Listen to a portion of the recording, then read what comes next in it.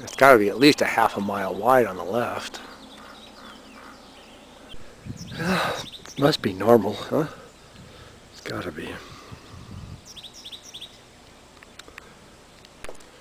Well, it's been about an hour. 11:30 now instead of 10:30. Inch and a half. He's even burying it. What a good cat. Look at the snow on him. The super colony is now off the coast, moving southwest across the Pacific. Apparently Andromeda hasn't turned lethal again, at least there haven't been any reports of bizarre death.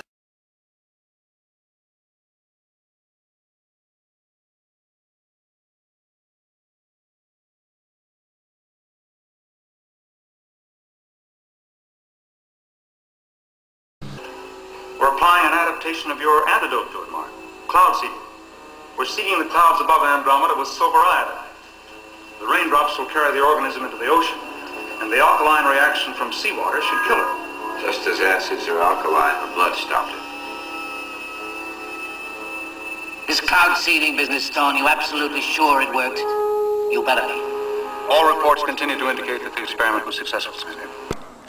All of this, it's 420, has been laid down on April 6th. In the last couple of hours, I was back at Mammoth Pool, which is about 50 miles of driving back, and I neglected video. I got a shot by accident. I'll put it on.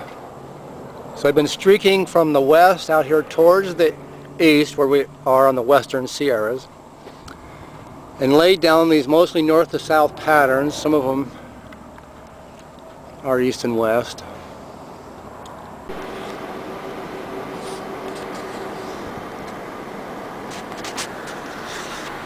There's just one plane after another. I'm talking like 5 in a couple of minutes.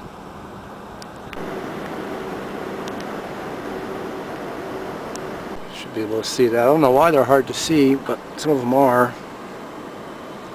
It's only been another minute or so. I'm home now. It's about 10 minutes later. That's going southerly. It's about 5:25, so there's been a couple more planes by. Being westerly. That's looking north. All of this was done by airplanes. And I hope you can see this ribbing in here. Banding, if you will. It was really dramatic up the road. Well, hopefully you can see that what appears to be a normal contrail out there, and all this interesting ribbing. So it's Tuesday morning, about 10 a.m. on the 7th of April. Sorry about the dirt on the lens. There's nothing I can do about it right now. Well, I don't know. They look cool. I can look at my cloud books. You tell me.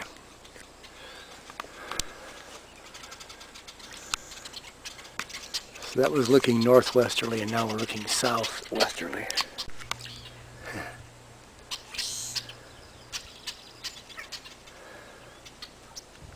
So the sun's just off to my right. We're looking easterly. Nothing. Then we start getting this pattern. Let's see. Then we can rotate around to the south here. And out this way, where the sun's so bad, it's just a mush of haze. Distinct bands show up on this close-up. It's just, the dirt on my lens gets worse the closer I get. Looking the easterly, where we had nothing, 10 minutes ago. See, at 10:20, there wasn't anything there. See? And there's your patch of blue is way out there. Now that's got to be about 4 miles out for that patch of blue. Yeah, I play this back to see how accurate the reproduction is, and this is pretty much what I'm seeing. It's interesting. Alright, so now it's 10:40. That's sort of west. Sort of smearing together now. Well, now it's Tuesday about 6 p.m. and so there was a gap between those interesting clouds, and then there was a band of sky, and then there were these clouds coming in, which is around 2 p.m. I'd say. 1 p.m. they were over Fresno. So is it all connected? I don't know. It's all synchronistic. Then we can feel confident your so-called biological crisis is over. As far as Andromeda is concerned, yes. We have the organism at Wildfire, and we continue to study it. We now know beyond a doubt that other forms of life exist in the universe. Thanks to school. Yes. However, with this new knowledge,